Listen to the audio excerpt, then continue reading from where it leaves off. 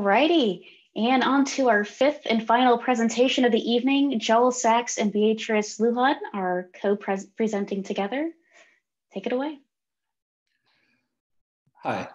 So I'm going to talk a little bit about some fun we've been having with habitats, some frustration we've been having with habitats. Jocelyn, Beatrice, and James are all online with us. Jocelyn has to split screen us because she is, as we speak, leading a Girl Guide activity. So shout out to Ottawa's 16th Girl Guide troop. Let's see. Right, so I'll talk a little bit about the two projects that this work comes out of. I'll illustrate the problem, and then Beatrice will take over and describe some experiments that we ran this summer during the height of our COVID stay at home. So if you've been to TDWG before, you might have seen us describe our Flora of North America project, which was built on Semantic Media Wiki. The Canadian Flora Commons grows out of that. For a couple of reasons, we switched from SMW to Wikidata and the Wikibase rather, and the Wikidata query service. So basically the goal for the Commons is to be a dynamic flora with character-based search plugged into the semantic web. So the pages are seeded with data that we already have from the FNA. So our colleague in Hong Shui has developed a tool called CharaParser that lets us extract morphological data, the structures, the characters, and the character values from the semi-structured text that's in the treatments. Then we can load that data into SMW and query on character traits. So that, of course, supports a variety of use cases, including interactive keys. And I'm going to demonstrate that use case because it sort of tees up the problem that we're having with habitats. So here we select 4 characters: corolla coloration, stem orientation, stem external texture, and flowering time. And you can see by the size of the characters in the word clouds how many taxa in the Asteraceae have those characters. And of course, as always in faceted search, as you select characters, the number of choices dwindles until finally here we've selected corolla coloration purple, stem orientation erect, stem external texture glabrous, flowering time summer, and we have seven hits. So wouldn't it be great to do this with habitats? Well, we tried, and we get something very different. We get a lot of singletons, and in general, not very much reuse of habitat terminology. So why does that happen? Well, FNA, like most flora, only have a single field for a habitat. And inside habitat, so that field conflates geography, geology, taxonomic association, environmental condition, and other habitat-related information. So this example shows damp soil near streams, roadsides, open pine oak woodlands, and forests. You see environmental conditions, you see canopy coverage, you see taxonomic association. Furthermore, the guide to authors for Flora of North America is very specific about the traits that have to be, the morphological traits that need to be described, but there's hardly any editorial guidance well, there is no editorial guidance for habitat. So, well, we work with some FNA editors, and we started to think maybe a future authoring tool shouldn't have a habitat field. It should have multiple habitat fields. And then we started thinking, what should those be? And we said, well, what do we want to know? We typically want to know the soil conditions, the incline, canopy cover. And we made lists of these questions we wanted to answer from the habitat descriptions, and then we iterated over the treatments in over several families And we would have to expand our list because we would see that the author is trying to tell us things that we didn't even know that we wanted to know. But after several, many afternoons spent trying to mind read the authors amongst the four of us, Beatrice, Jocelyn, James, and myself, we came up with a putative ontology. And then we realized that it might not be that the answers that we came to in those arguments might not be the same conclusions that others come to. And so that led us to the experiments that Beatrice is going to describe.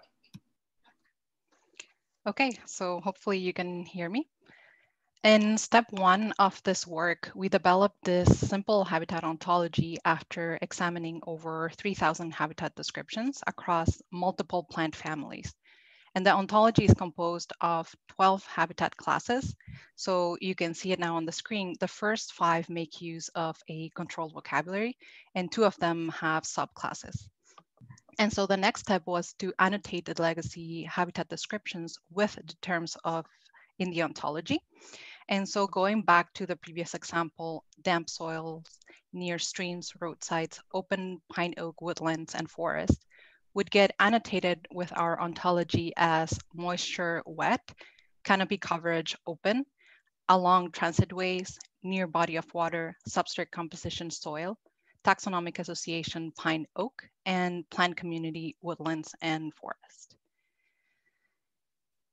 So these are some word clouds of the habitat terms that informed us to create each class. And in the process of developing this ontology, we spent many hours, as Joel said, discussing whether to add or remove a new class. And we wanted to know if our ontology would be consistently applied and if our definitions were clear. So we basically wanted to validate this ontology. And so given our currently working from home situation, some of our coworkers in our research center have a limited amount of work that they can do from home. And we thought maybe we can recruit volunteers to help us achieve this part of the project. So we recruited a team of volunteers and taught them how to annotate habitat descriptions using Web Protege. So there's a screenshot here of how this would be done. And since we wanted to validate our ontology, we divided the volunteers into 2 groups, and with each group working with the same data set so that we can compare results. And to our surprise, our simple habitat ontology was hard to use. This graph shows the number of shared and unique annotations per habitat ontology class. And as you can see, there was little consensus among the 2 groups, and there's a large number of unique annotations in almost every class. 2 minutes. This scatter plot shows the number of annotations that were made by each group.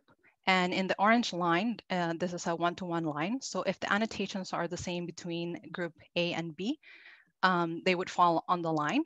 So you can clearly see that group B made more annotations in most classes than group A. And after volunteers had annotated the habitat descriptions, we had discussions to try to understand why there was little consensus between the 2 groups. And we realized that the 2 groups had different approaches. So group B tried to capture everything that the author may have wanted to express, while group A used a less is more approach and didn't try to read too much into the habitat descriptions. And so after having more discussions with the volunteers, we made some edits to our ontology classes and class definitions. And we performed some definition tests using Zoom polls. And we were asking questions like, after our discussion, would you annotate this term with this class? And people had 2 options to either annotate it or not. And this graph shows a breakdown of the test responses. And for example, from 62 tests that were done, only 26 of them had 100% agreement. So that's the last bar on the right. And going back to the shared and unique annotations, this graph shows that about half of our classes get 50% or less shared annotations. So even after group discussions on the refinement of our definitions, the terms were still inconsistently applied. So our hope is that we can provide a strong enough guidance to overcome this. And if not, we might have to limit our ontology to the terms that were used consistently. And so for the next step, our habitat work had two main goals. And the first one was to provide a semantic structure to legacy habitat descriptions. So we now have done that for 4 out of the 20 FNA volumes. And I will show something exciting about this, what we can do with this data in the next 2 slides. And the second goal was to provide a template for future habitat descriptions, as Joel mentioned. So for the upcoming FNA volumes that are in development, we hope that our ontology can be used to provide structured habitat descriptions. And so after all this work, we realized that even simple ontologies are hard to use. And we are still thinking about how we're going to move forward. So if any of you here would like to participate in future discussions or habitat ontology experiments, please let us know in the Google Doc for this session by adding your name and email. And so at the beginning of the talk, we said that we have this new project, the Canadian Flora Commons. And one of the functionalities that we have in demo system at this point is a morphology search interface where a user can query for plants based on a structure, a character, and character value. So in this example here, we've searched for the plants that have white flowers. And the idea is that with this work, we can now develop a similar search interface but for habitat, where you can search for plants that, in this example, grow in a wet and open habitat. So thank you all for listening. And we also wanted to thank everyone that participated in this project. Thank you.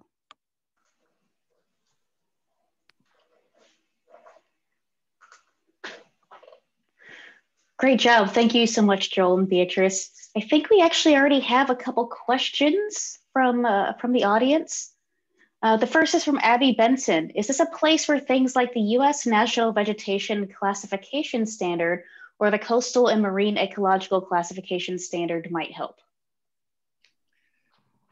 Possibly. It's some time since I looked at those. They're enormous, if I recall. But so would they help? I'm not sure. Could we map some of our terms to terms in those classifications? Probably. And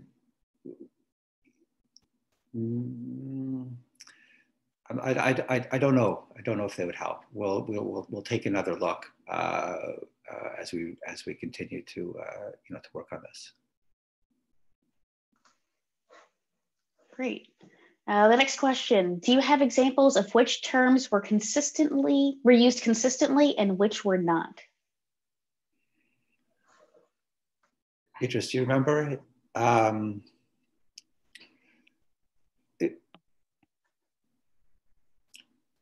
Terms were often used consistently within a group, as Beatrice was saying, that the groups had different philosophies in terms of how much knowledge they would try to, or how much mind reading they would try to do. So I think the disturbance is near the top. Canopy coverage. I'll take a look.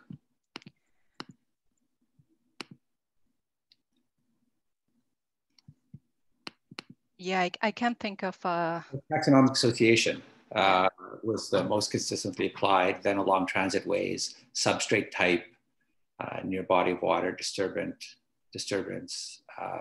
environmental conditions like moisture. Terms like plant community were seen as more vague and less consistently applied.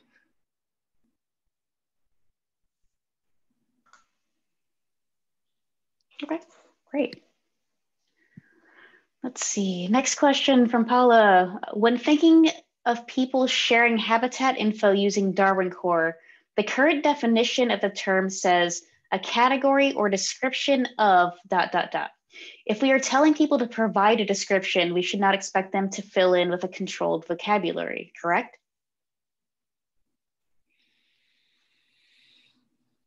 So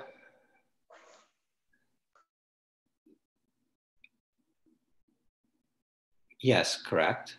Habitat, but what we're, I guess, proposing, not necessarily for Darwin Core, but for taxonomic treatments, is to have multiple fields, some of which would be valued by control vocabularies, and others which would still be open. In terms of annotating the legacy data, we would maintain, of course, the verbatim habitat description.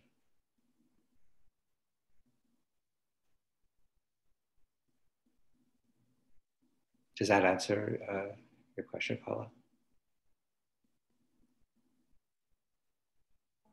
Yes, thanks, Joel. Yeah, my question was maybe to think of whether we should review the definition of the term. So yeah, it's perfect, your answer. Thank you.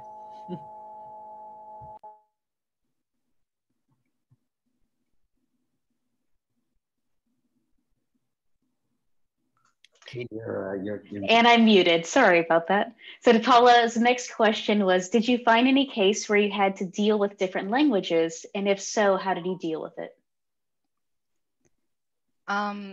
Yeah, so in this case, we were working only with Flora of North America data, and everything was in English, so we didn't have that issue. But I can imagine it would add just another layer of difficulty. Yeah, I mean, the flip side of this, we're at the taxon level. So these are taxon-wide descriptions where what conditions might these taxa exist in. But the flip side of that is the specimen level, where specifically what was the habitat where this was collected. And that's where, well, even in our own herbarium in Ottawa, of course, dominated by English and French, but the people who are working on digitizing the labels are often running into other languages as well.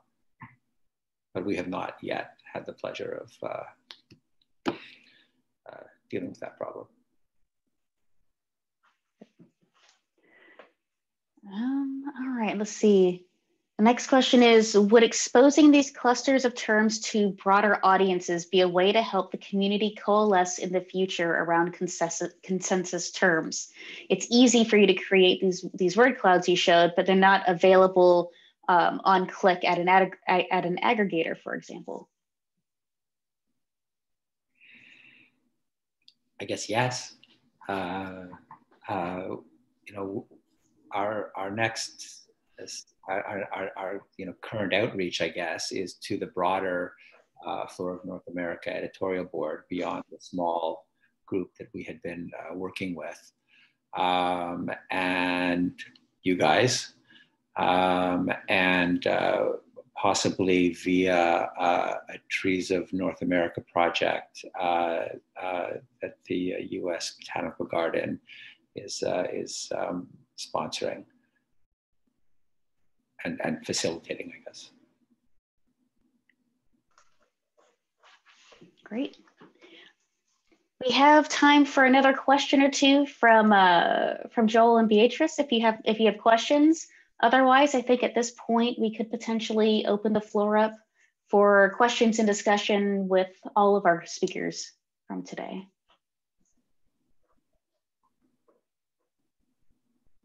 Let's see if anybody in the audience has any lingering questions, concerns, comments they want to add. Feel free to go ahead and unmute yourself if you have something.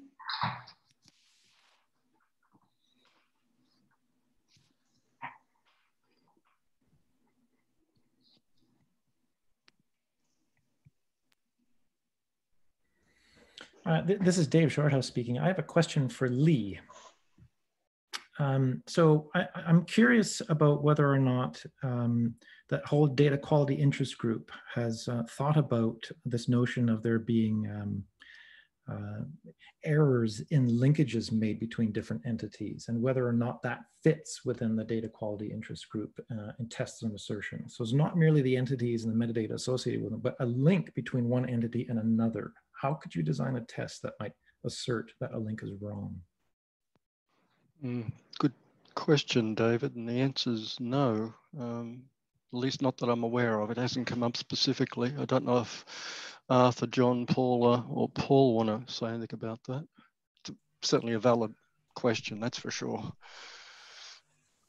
David, all our tests are single field tests at the moment and not multi-field tests.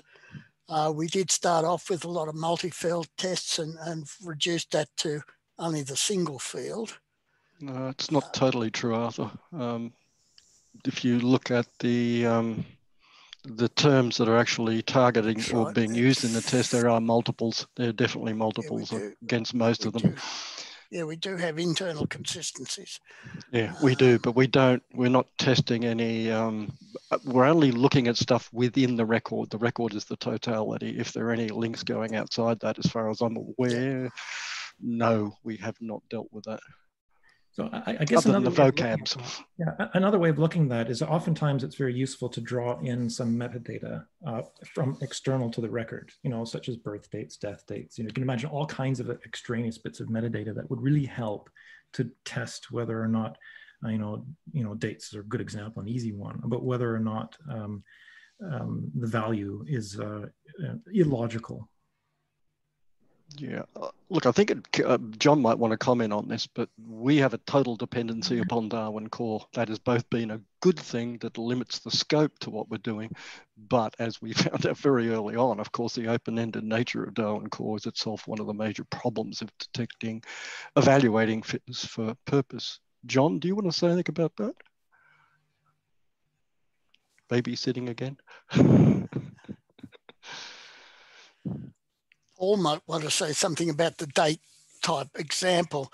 We've got a lot of tests on dates, for example. I meant single record rather than single field before. And we've looked at whether the date makes sense in a lot of ways. But dates is fairly complicated. It's a lot more complicated than what we thought would be originally. But if Paul's around, he might want to comment on that.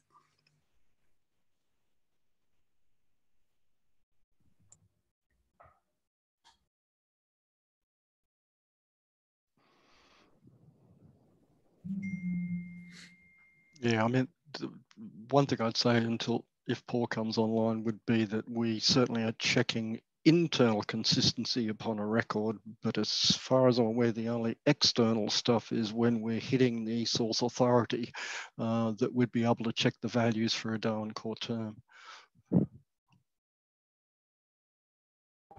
I do not see Paul on the list of participants, so I don't think he's in the call right now. No, Paul's left us. His bandwidth is fairly narrow at times. What was I going to say? There are a lot of other tests, supplementary tests that we decided were far too difficult for us to deal with at the moment. And we've put those aside. If somebody wants to take those up, I'm not sure that the current group is going to want to do that after the time we've spent on the core, but there are a lot of what we call supplementary tests that look at a whole range of different things, looking at external and internal and other fields that we just believed weren't core at the time. I wonder if I could chime in. This is Mark from Belgium. And I might be totally off topic here, so if I am, consider this as an example of thinking out of the box, right? But in David's question, I hear linking. So I'm thinking about linked data, RDF. And in that realm, and I had that question also pointing to Marcos earlier, The usage of shackle, the shape constraint language, really allows for validation on possible links. Although it is always based on structural stuff, right? You could have expressions saying you cannot have two fathers to one child. So whenever you have two links like that, the system will be able to detect that it's an error, that's a logical error. A similar error could be raised by declaring that a link of a certain semantic value could not be pointing to itself. You cannot be your own father, stuff like that. So still, it's limited not to topical facts, to instances, only to structures, but that could be a line of thinking. And again, I might be completely off, but it might be a way of thinking to constrain, validate, and check on structural information and knowledge graphs in general.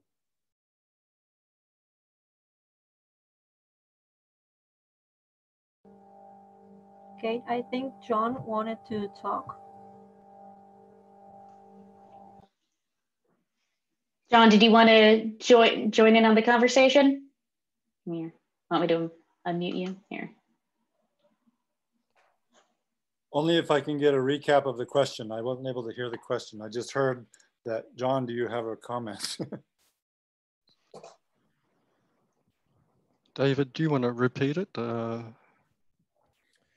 I'll try. You know, I've got too many things happening at once with kids trying to go to bed.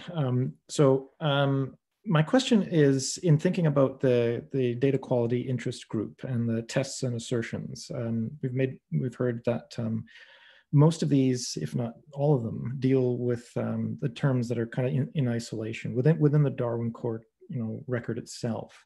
But what about tests and assertions that might be reliant upon links to other entities that might inform whether or not values are valid or logical or illogical? Has there been any additional work in thinking about how to do tests and assertions based on linkages to external entities? I suspect what you mean is deeper than a reliance on source authorities, vocabularies, or folksonomies to try to find standard values for terms that are in the wild. Is that right?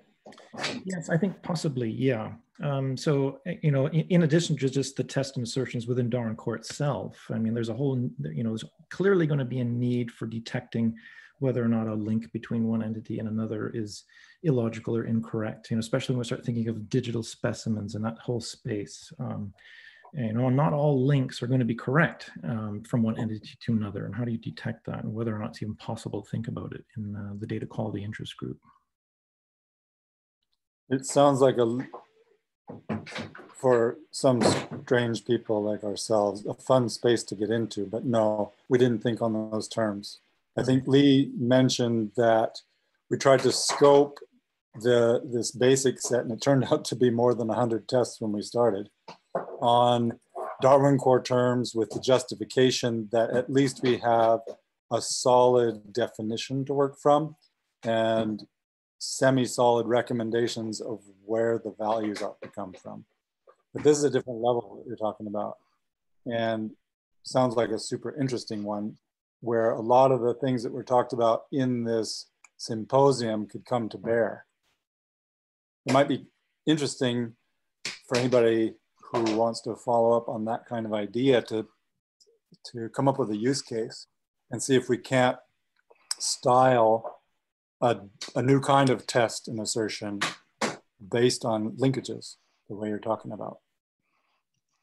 One thing I would say, to put it in perspective, is that we've got one hell of a lot of problem regarding not being able to nail down adequately the vocabularies associated with the Darwin Core terms, hence Paula's project on TG4.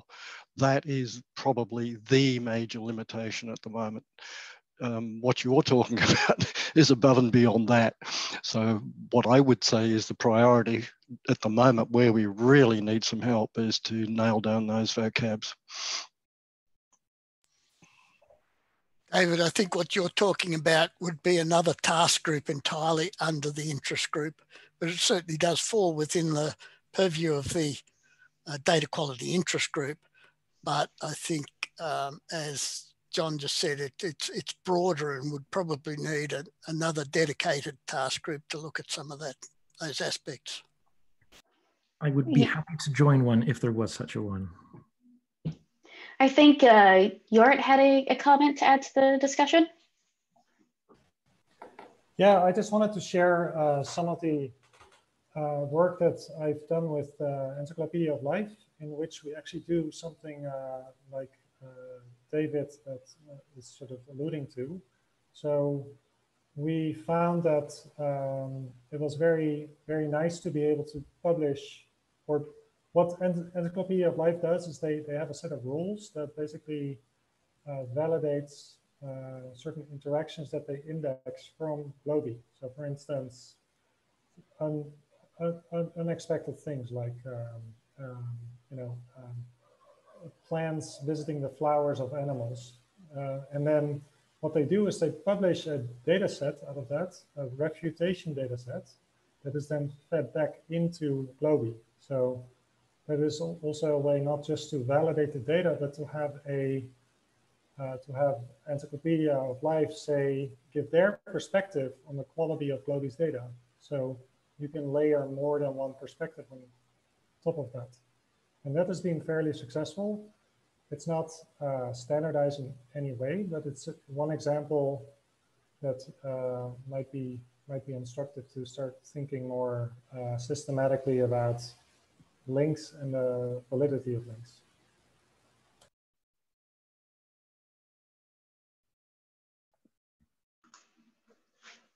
Great, thanks. Deb, did you want to add on to that as well? No, I'm following. In my mind, it's like a kind of annotation, but I was thinking in the genealogy world, the sort of manual method here is if I'm searching something and it says A is the parent of B, or this is a sibling of so-and-so, and I know that it's not. I know that at one point this wasn't true, but in the genealogy world now, at least at one point in Ancestry, you could actually assert something without even logging in. They would let you say, this is wrong, and then this is why. And they would take that data. Now, what they do with it on the back end and how they do it, but they do allow you to share that you know something is incorrect and then say why you know that is incorrect. So I was started to thinking about from an annotation point of view, because we keep coming across this hypothesis software and thinking about how humans and automation could work together. Seeing that Paul isn't here, it's just worth a mention. I did state that there was a dependency on the outcome of TG2 on the work of Paul's annotation group. But just to give everyone a little bit of an idea about that is that we anticipated that the outcomes of the tests and assertions would be implemented as annotations that went with the record wherever it went. Obviously, that is a major limitation at the moment. We do not have a system to do it. And as Paul lovely likes to point out, you can have annotations upon annotations upon annotations. It does get complex. And I think the outcome, as far as I'm aware of that group, was that we would support W3C annotation standards.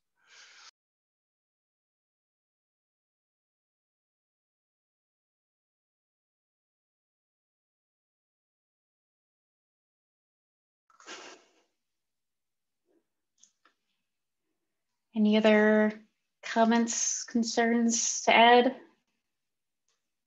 I think the ultimate outcome seems to be the recommendation by Arthur to start another TDWG task group on the topic, as there will soon be some availability for for people to volunteer to do such.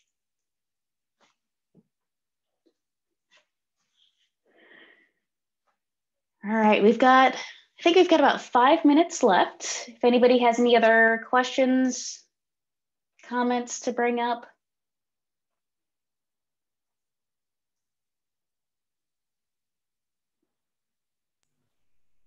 No. I don't hear any cartoon crickets, but I kind of feel like that might be what's there right now.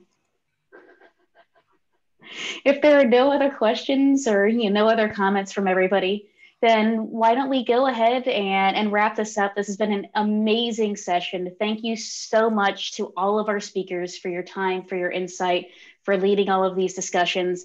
And thank you to all of the attendees tonight for me, today in general, wherever you are, what time it is.